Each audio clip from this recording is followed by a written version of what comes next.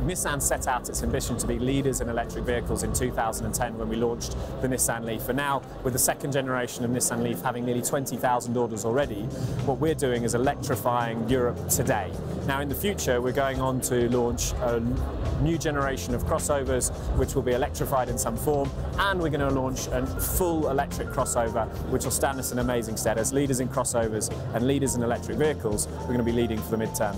LEAF was the pioneer in the electric vehicle sector, and it's not only the pioneer, it was the most sold electric vehicle on the planet. And now with the new Nissan LEAF, it's the fastest ever selling electric vehicle in Europe.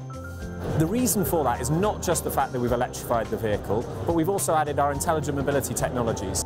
The IMX concept is an exciting glimpse of where we believe we need to go with the future. And what it signifies is not only an incredible looking crossover with a huge range from a zero emissions powertrain, but also this integration into an ecosystem.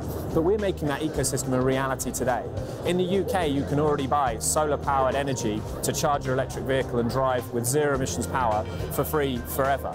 Now it's something where the IMX signposts where we will go for all of our EV customers in the future. But it goes even further than that. It gives you the ability to send your energy back to the grid.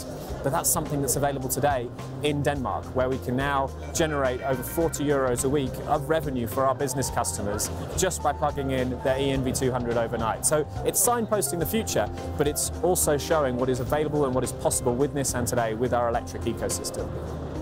It's really exciting to be here at the launch of our Formula E car. I think, as leaders in electric vehicles, it's absolutely obvious that going into this field is the right step for us to take. But what it does for us is it gives us the ability to showcase our electric vehicle range, but also that electric vehicles are exciting, to try and challenge perceptions. With 100% instant torque that you get in the LEAF or the ENV200, we can now demonstrate that in a mass way on the Formula E car, and that's why I'm excited to see this progress.